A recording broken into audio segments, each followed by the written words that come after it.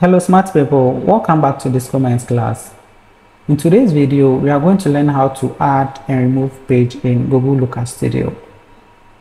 In our previous video, we created the supermarket report dashboard and we are going to add a page to it, or we are going to duplicate this page and also remove the page.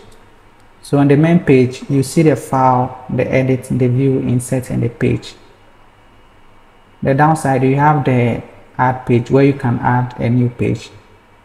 So when you click on the page, you see the new page, you see the duplicate page and correct page settings. So let's try the duplicate page. So let's click on the duplicate page. So the duplicate page is going to duplicate the first page to the second page for us.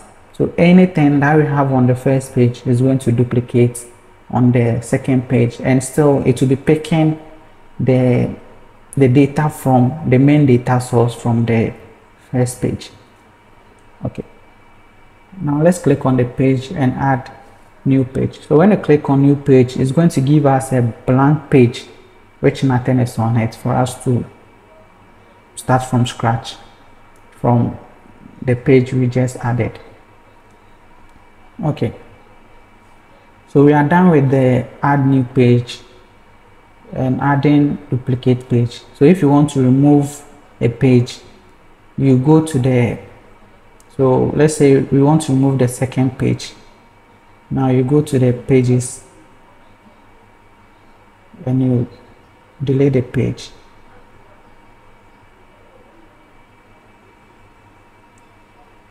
You want to remove the second page, the blank one, delete it. Okay, so this is how you add and delete a page from Google Looker Studio. Hope this video is helpful. See you in the next video. Peace.